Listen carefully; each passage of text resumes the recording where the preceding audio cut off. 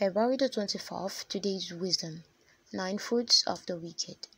For their hearts studieth destruction, and their lips talk of mischief. Proverbs 24:2. This verse is linked to the preceding one, Proverbs 24:1, which says not to envy the wicked. Indeed, seeing the prosperity of the wicked, it's not surprising to envy them.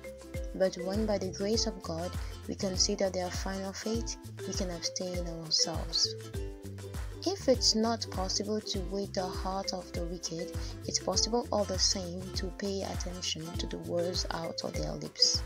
Cause of many sorrows. It doesn't mean that all the wicked will tell you clearly in face what they think about you in their hearts.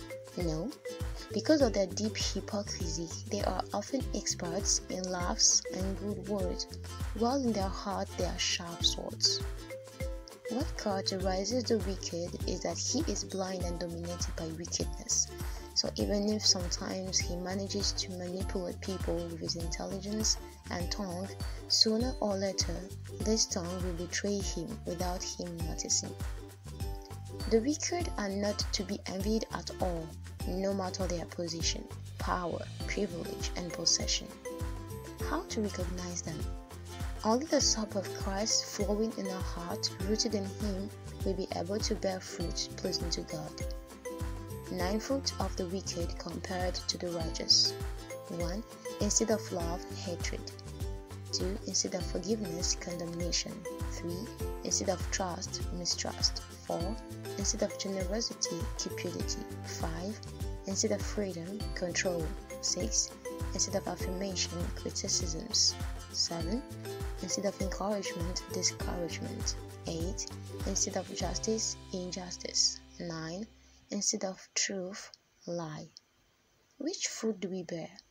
Jesus says, "You shall know them by their fruits." Matthew 7:16. Jesus uses the image of the fruit to show his disciples that the life that a man produces depends on the seed rooted in him. Truth. What a man says and does depends on what he believes in. Application. To believe that what God says is the truth. To believe what God says. Which seed is rooted in me? Warning. Beware of false prophets, which come to you in sheep's clothing, but inwardly they are ravening wolves. Matthew 7:15. Let's pray together.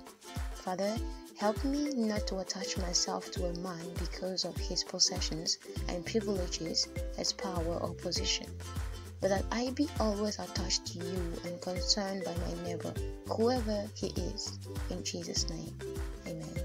Today's reading, Psalm 116-120, Proverbs 24, Deuteronomy 7-9. You are blessed.